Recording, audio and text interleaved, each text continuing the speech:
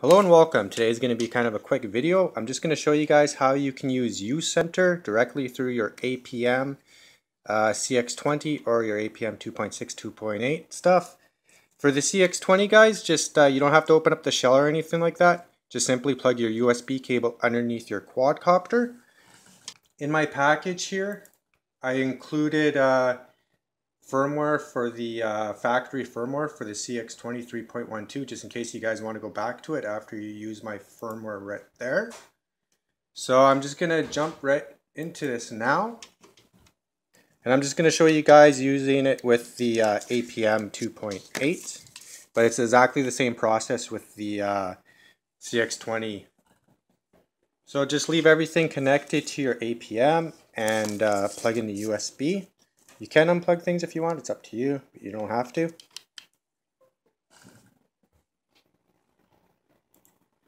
So open up Mission Planner and set your COM port to whatever was detected, and then 115200 for your baud rate.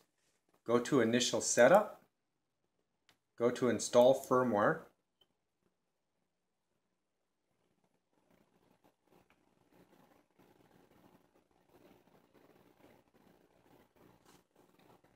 If you don't see Load Custom Firmware, you have to go to Configuration, Planner, and set Layout to Advance. So go back to Initial Setup again.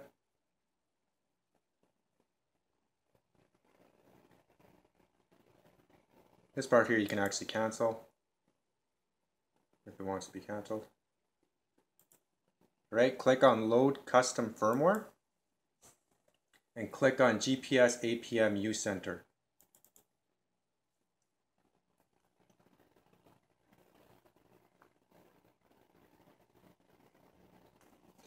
Okay, once that's done, you can close down Mission Planner. Download UCenter from their webpage, or I'll also include it in the package, at least the version that's newest for today or whatever. If you want to download it yourself, just go to ublocks.com and it's under evaluation software. I'll include a link in my description, and then just click on whichever version you need for it. So for mine would be Windows. And then just download version 8.29 or whichever one's newest. Once it's installed, click on the UCenter. It might auto detect the GPS right away.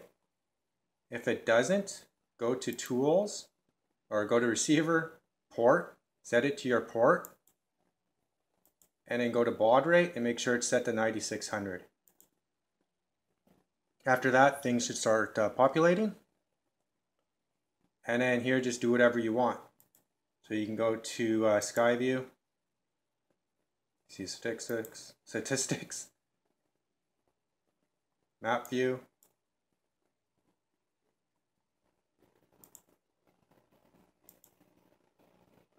or whatever you want to do.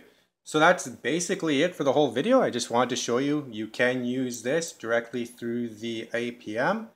The interesting thing I found here is, here it says uBlocks M88 for this guy here. If I disconnect it and plug in the BS version, if I plug in the BS880, that's supposed to be exactly the same as the BN880. I tried to plug my USB in there. So anyways, plug this guy in. I think I got scammed.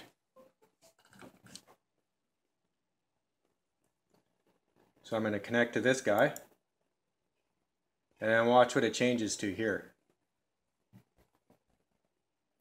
So I don't know if it really is a uBlock 7. I haven't bothered opening up this shell yet. I'm just kind of disappointed that I might have got scammed. You can kind of tell because if I might not get these satellites here. So it's really possible that under this chip it is actually just a uBlock 7, which most likely it is, I guess, or it's a really bad clone. Either or, I just wanted to show you guys that the BS880, there's something fishy with that guy or whatever. Alright, so once you're done with UCenter, just close it down or disconnect from it. Go back into Mission Planner.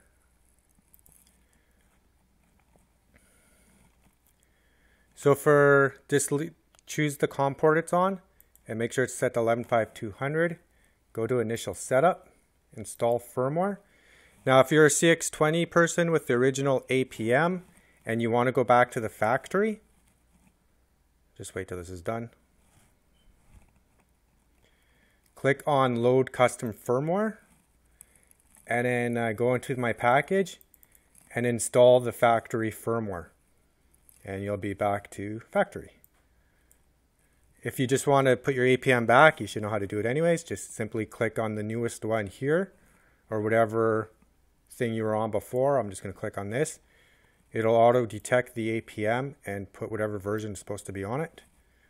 Mine is 3.2 or 3.2.1.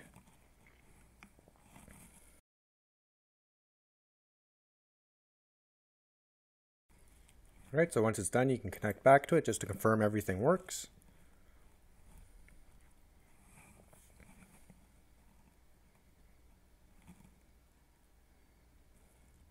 And you can back up your parameters if you want to, but if you go to Initial Setup and Mandatory,